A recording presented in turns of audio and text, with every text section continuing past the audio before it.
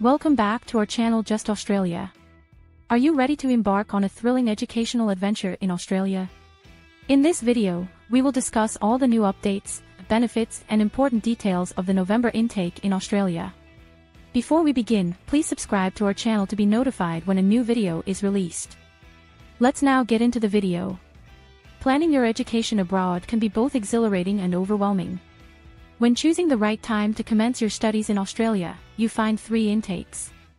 Although February and July intakes are major, November intake also provides distinct advantages.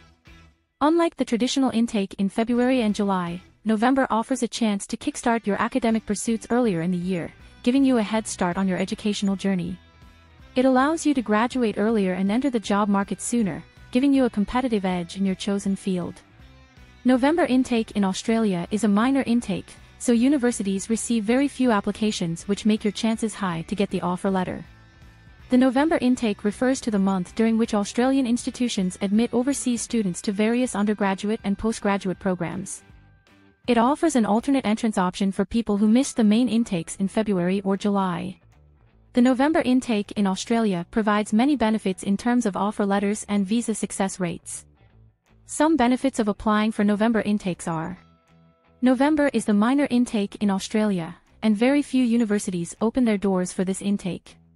November intake is less competitive as only a few candidates apply for this intake, so there is a chance to get the offer letter from universities easily.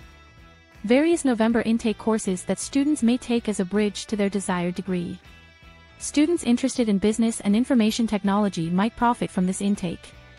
November intake is an off-peak intake in Australia compared to other intakes. Due to this, the waiting list for visas is shorter, and candidates can get the visa quickly. The visa success rate for November intake in Australia is higher than at other times of the year.